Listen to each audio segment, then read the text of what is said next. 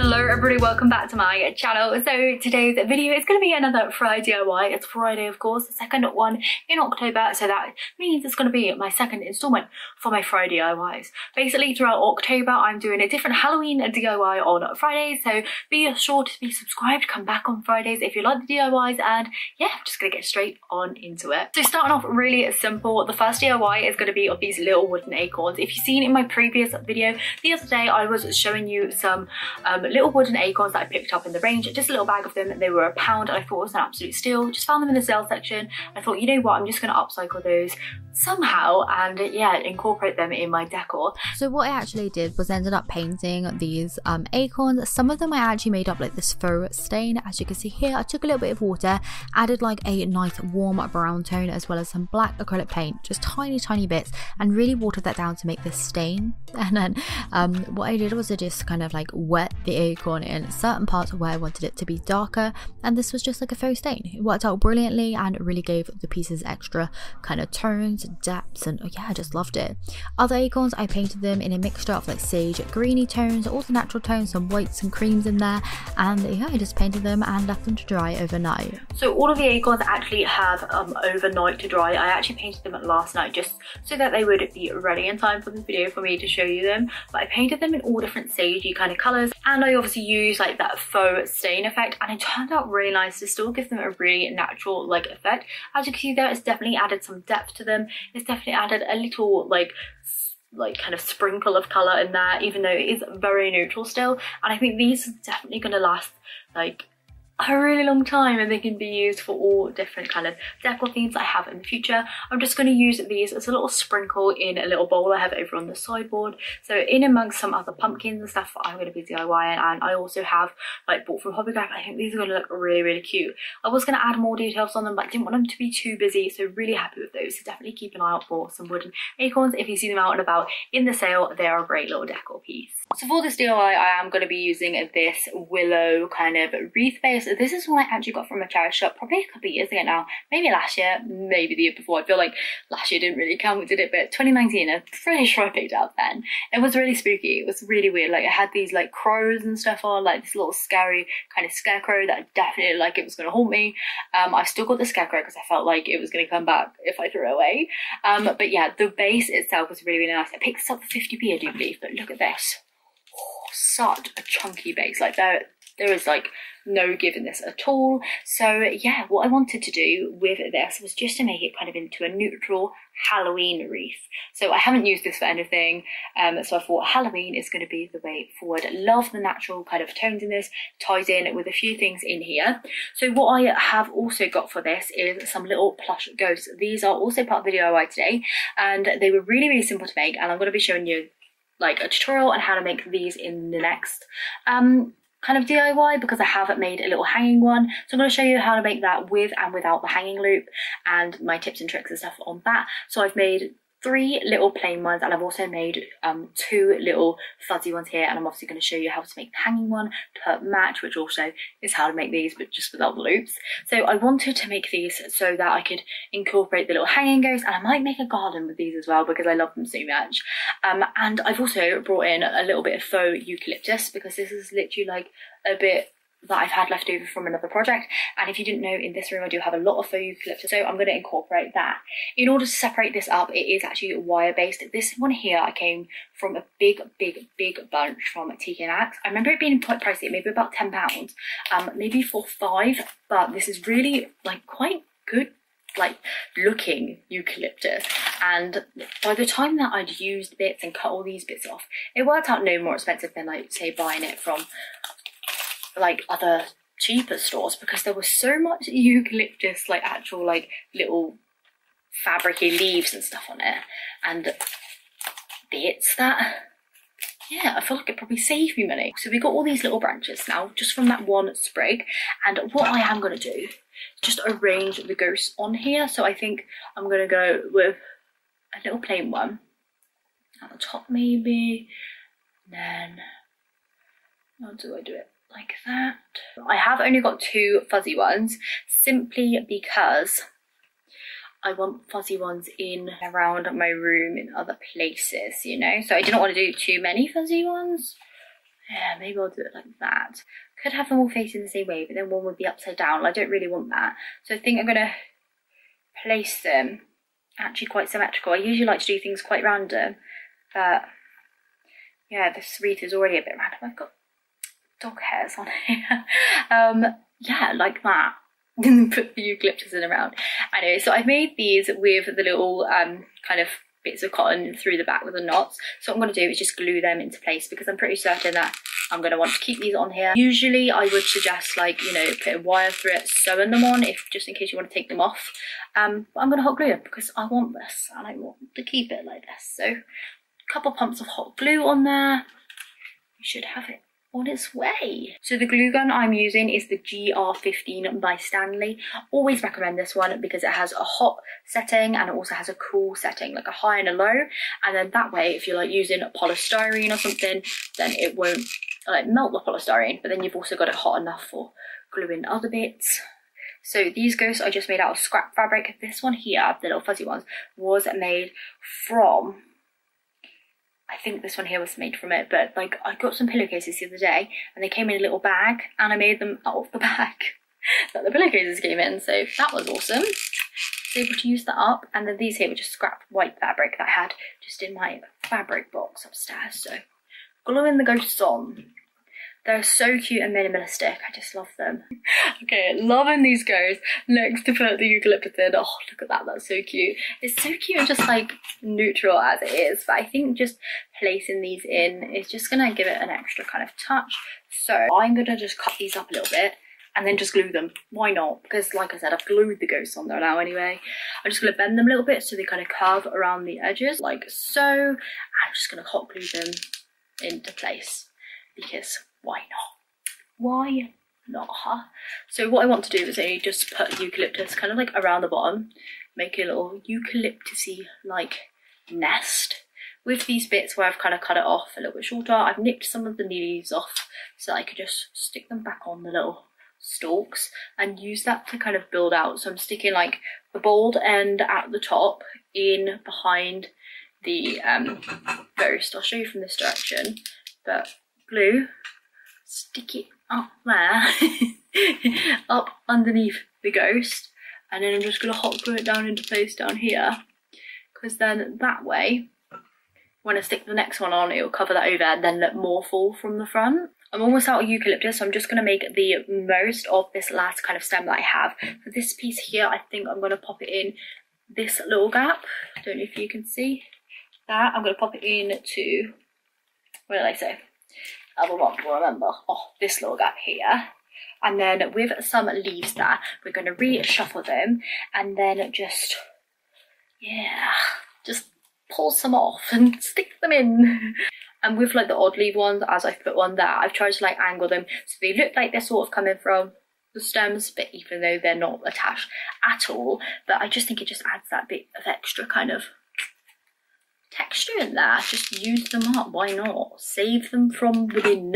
As you can see there, I've got a bit of green there, but I don't have it over this side, so I'm just going to poke that so it's kind of poking in. That's the problem when you make things actually like a bit symmetrical. You can't just stop halfway through, so because otherwise it will look a little bit lopsided. But if you do things random and quite eclectic, then you haven't usually got to worry about this. But for this DIY, that seems to be what is happening and what is going on. Okay, so clearing off any glue strings. Kind of little glue worms, aren't they? Just get everywhere. Here is the wreath. Oh, I absolutely love it. Look at that. So anyway, now I'm going to show you how I made those little ghosts. So stay tuned for that. But look at the wreath. Oh, I love it. So for the third DIY, I just wanted to make a hanging version of that ghost. I have a little tutorial here for you, which I filmed last night. Oh, you know, really kind of with it on this one. But this is how it turned out. I absolutely love it. Are you ready?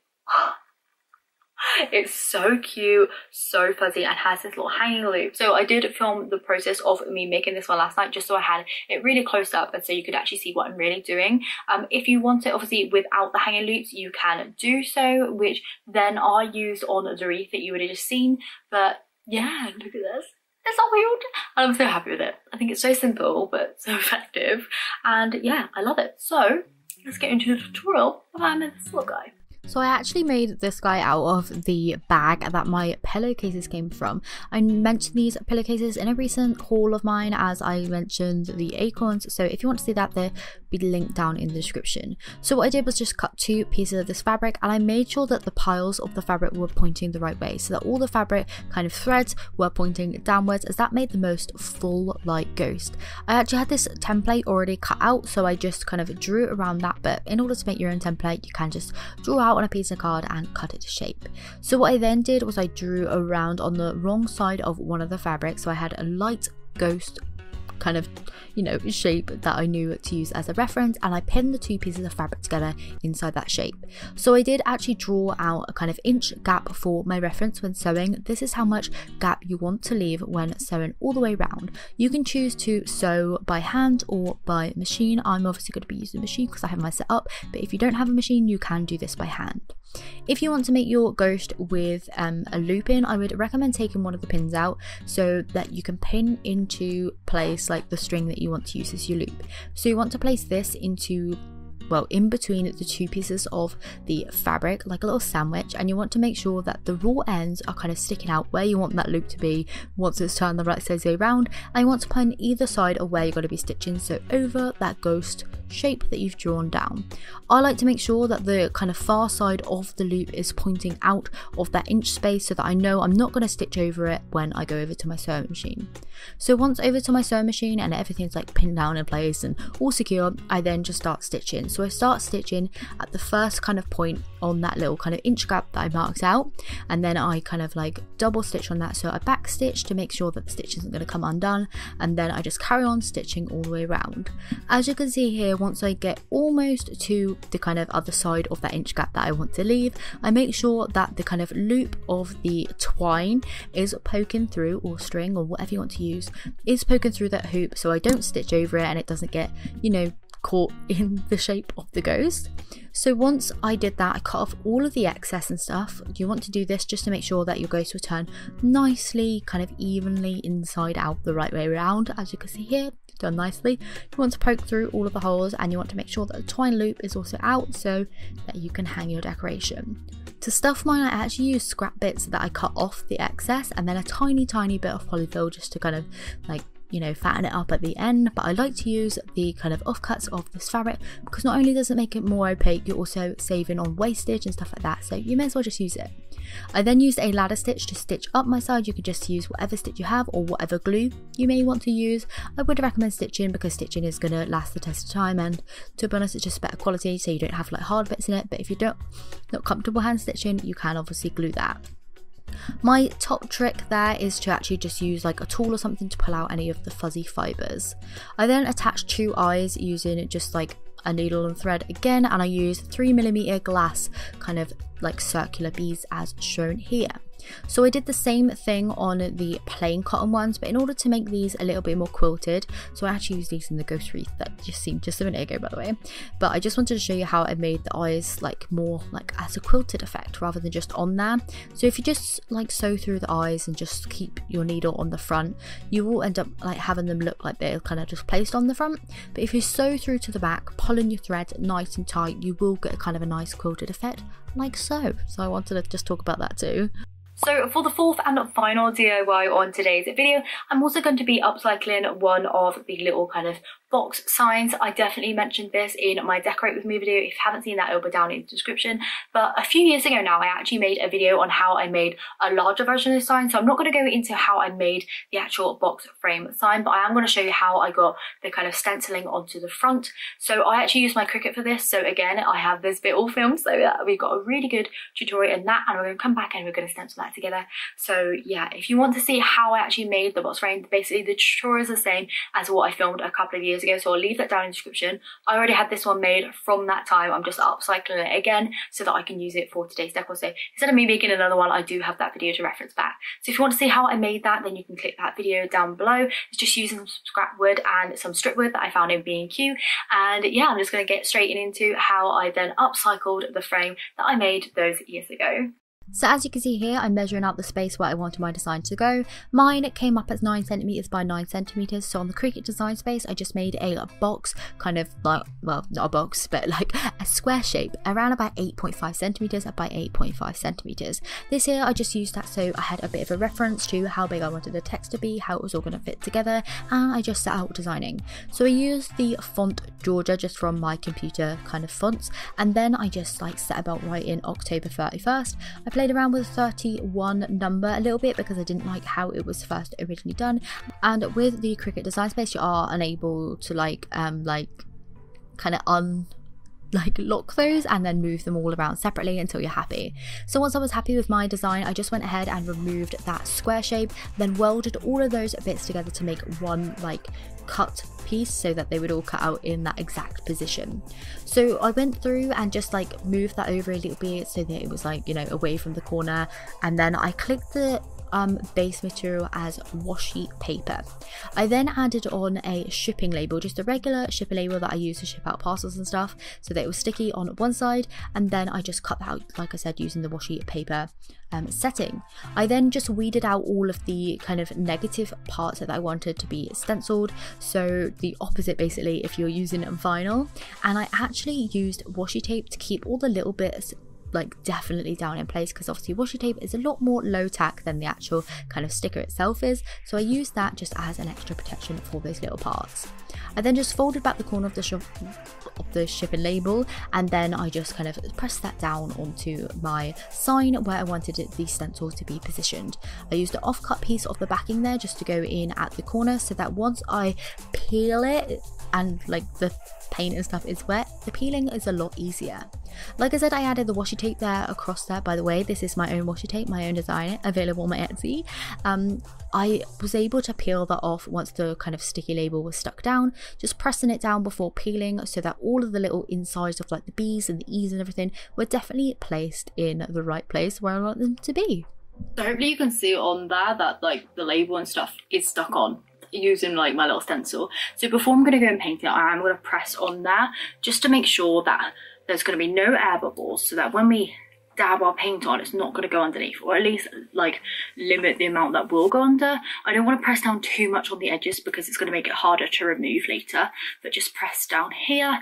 Now if you don't obviously have labels and stuff like kicking around, then you can just use cardboard if you want to. It might be a bit trickier with like the inside of the O's and stuff. You can obviously just use vinyl, but I just wanted to stencil it for today's video just to make it a little bit different. So I thought we'd just do it together. I've got this paintbrush here. It's a well-used one, but it's quite like stiff on the end. And I also have this kind of like old tea towel, which I end up doing this too to dry out my brushes and stuff. So in order to kind of get it on that, I'm just going to like stipple it with my paintbrush with this black acrylic.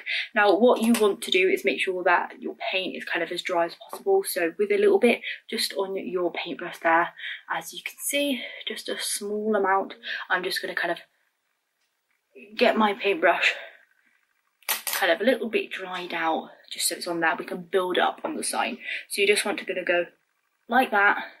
Get the practice kind of arm going, and then just take it away. So it might be easier on the big 3 first, but as little as paint as you can kind of get away with is going to be better, because it's going to mean less bleeding through the paper, less bleeding underneath, well, less chances of it anyway. So as you can see there, I'm just kind of stippling away. So a bit on my brush, kind of dry wipe it, and then just tapping away. And you just want to do that until it's all covered, and then we can just remove the stencil. Now obviously if you don't have a Cricut, you can just use a Posca paint pen. That's what I've used in the past. I would probably recommend like a paint pen rather than like a Sharpie or something, because that might bleed into it. This here box frame is obviously glazed, not glazed, and like stained on the outside with the strip wood, and then we've painted the inside of it white, and by we I mean me. And yeah, that's going to create a nice little kind of contrasted background. That's something I'd already done previous to me doing this DIY today, because like I said, I did make this little framed little thing probably, I don't know, maybe even 2 years ago. It was definitely in 2019, so maybe even like 2.5 years ago. It was a while, but I had it still, and I kept it, I thought I'm gonna upcycle that again and actually just use it.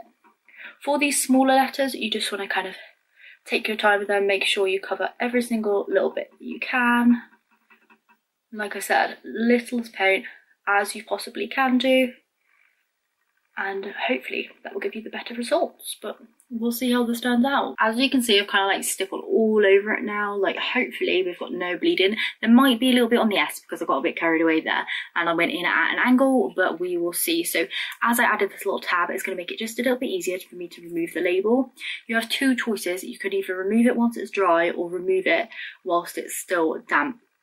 I personally prefer to remove it whilst it's still damp, because sometimes the label can dry and it can peel it off, and I just find that you get a better peel when it's kind of just damp. I'll just bring it a bit closer so you can kind of have the grand reveal there, so hopefully it's peeling okay.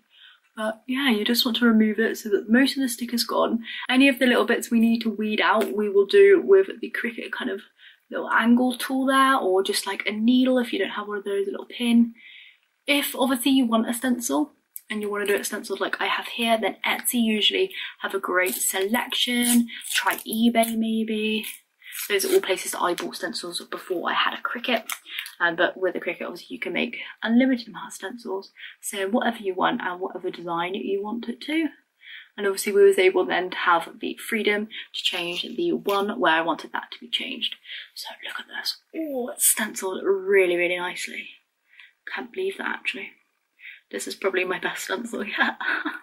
Oh, we got a bit of bleed in there, but hardly anything, just on the one. Oh, look at that. So I'm gonna just leave this to dry before I peel off those little innards, and once that's done, the little sign is complete. So this is what all of the pieces are looking like together now. I've got the wreath up on the mirror, I was going to say window. I've actually put the little hanging ghost on this little cotton stem there. I've got the October 31st sign on there. I think it works really well, especially because I got the trick or treat one over there, which I made a few years ago, and the acorns are over in the bowl. I do want to put some more like white pumpkins in there. That's going to be in the next DIY that I do, because I do want to share a tutorial that I have on that using something that would otherwise go in the bin. So yeah, I'm going to make some little white ones in there to balance the colours out there, but really, really happy with how it's all looking. Look at it, it's all timed together really nicely. I'm loving that. And that is the end of today's video. I hope you have enjoyed it. Thank you so much for joining me today on today's DIY video. Let me know which one of the four was your favourite, whether it was a wreath, the acorns, the little hanging ghost, or it was the sign, or very simple and of like items I already had. So I don't expect everyone to have all of these items, but hopefully they've sparked a little bit of inspiration, a little bit of creativity in you, and you're going to get crafting. If you do, then please do be sure to tag me on Instagram. I would love to see your megs. I'd love to just get chatting to you about DIYs and stuff, because if you didn't already know, I do really, really like talking. And some people have mentioned it once or twice here, but here we are. I just love a chat. So anyway, thank you so much for joining me, and I will see you very soon for another video. Bye.